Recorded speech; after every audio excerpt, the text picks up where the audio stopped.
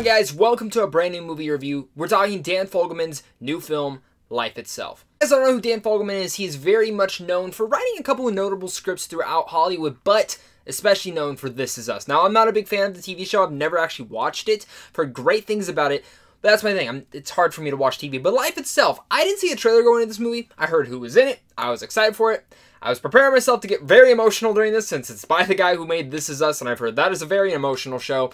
And I went into this movie with open expectations. The only thing I'd ever heard about this film is what my friend Griffin from Men vs. Movie said. He said, hey, this film got me emotional. I enjoyed it. So I went in with that expectation. And for certain, this movie did get me emotional.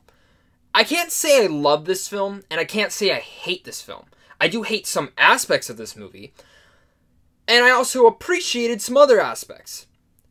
There's going to be no spoilers for this, so it might be a little bit hard to talk about the movie, so I'll do the best that I can, but it's very mixed for me, and that's probably the best way to explain the film. I guess I should tell you what the story is about. Well, the story is... Well, what is the story? Oh, well, I guess the easiest way to explain it without spoiling it is it's about a couple different lives of people intertwining. That's the best way you can explain it. It kind of sounds like a Valentine's Day or Mother's Day kind of film. Or it's trying to be Crazy Stupid Love, but just not as smart as Crazy Stupid Love, because I find that film to be very underrated. I guess we'll go off of what the synopsis says. So, the synopsis for this film is, as a young New York couple goes from college romance to marriage and the birth of their first child, the unexpected twists of their journey create dynamics that echo over continents and other lifetimes. Part of that is correct, and part of that is not. Let me just say, I watched the trailer after walking out of the film, because I like to not watch trailers if I have to before the film, and after I walk out of the film, I want to see what they were marketing. This is one of those trailers where they were completely BSing you on what this film is actually about. The trailer gives maybe 1% of what the movie's about. The rest is kind of BS, to be honest. Before I get really into my rants, I do want to give my pros to this, because there are some notable pros in here. One, performances from everyone are fantastic.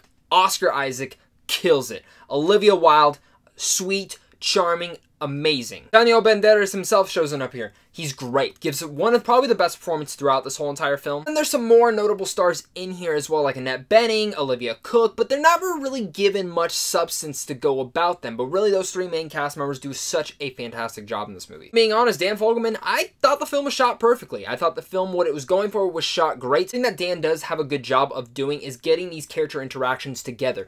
The way that character stories are told, the way that life plays itself out, and he's always really good at getting that out into any film that he's ever directed, written, or anything he's ever been a part of. He's really good in getting that, and Life Itself here is really good at getting you there. Emotional film for sure, that's for sure, and at times, yes, it does feel manipulative because it wants you to cry, it wants you to like the film, and sometimes it's trying a bit too hard. It's cool to see how all these different stories intertwine, but sometimes you gotta disbelieve some of that stuff. The nice thing about the marketing for this movie is there's only one thing that's actually true. And it's on the poster, it's the tagline, and it says, September, life will surprise you. Because let me tell you, this September, life did surprise me while watching Life Itself. I do mean that. I mean, it's insane to me because my cons route from a different type of dynamics, because like I said, the film does feel like a little bit manipulative when it's trying to get you upset. It's trying to make you sad and emotional and get entwined to these characters, which you are. The first half of this movie is excellent. I think amazing work done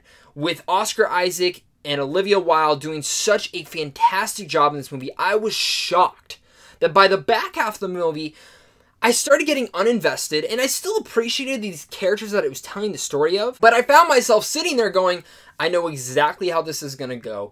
It's going to get very predictable right here, and this and this and this are going to start happening, and then it's going to intertwine here, and that's how the film ends. And let me tell you, I guess every single one of those things. That's where it kind of got me disappointed. You know, the first half is so excellent. It's wacky in a bit. Seriously, when the film opens up, the tone shifts so much throughout this movie, and that's another thing that doesn't really work. At times it's funny, at times it's emotional, at times it's sad, at times it's really wacky, with a narration of this film being opened up by Samuel L. Jackson. I was really confused at the part, because I was sitting there, I was like, am I in the right movie? Did I go into the right theater? Did it play the right movie going on? I was watching Life Itself, where a lot of my cons stem from in this movie. It seems like he took a lot of the ideas from This Is Us that were kind of thrown in the trash and put them all into one film.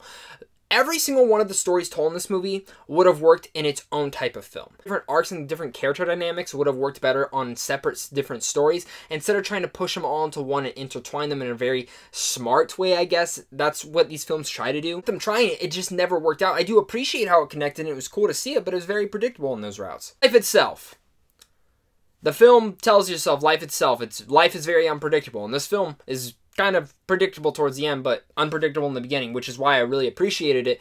There's a bunch of different stories in here that really do work out on separate stories, but when they're trying to be connected, it just feels very unreliable, and I didn't like that. I love the first half of this part, but once it starts getting to the back half, as much as I appreciated it, and there were some good performances, and I liked where it was going, it felt predictable, it felt very manipulative at times, and I just don't think this is very much a good film. Since it's a hard film to recommend, but maybe it's just me that felt this way, because I'm just a guy going to see movies, and seeing life itself, in a sense, I feel like this was made for a certain audience that wants to get emotional and feel that manipulative stuff, but that's not me. I don't like films like that, and maybe I might be in the minority on this. Maybe there's a ton of people who love this film, and in a sense, this could be a crowd pleaser in some senses, even though it's kind of depressing, so I don't know how it would please crowds. But I mean, maybe crowds will go out in droves to like this film because they do like This Is Us. I mean, the film did not work out for me, so with all that said, I'm going to give Life itself a C-.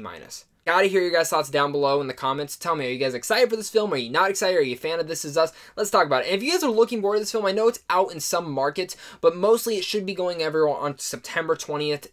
That weekend, so make sure to look out for it. I know in Arizona it will be out here. But guys, if you guys are new here, hit up Sandwich on Films right down there, because right down there you guys can get into advanced movie screens, check out some movie news, and even some movie reviews. But of course, guys, until next time, thank you guys so much for all the support, and stay classy.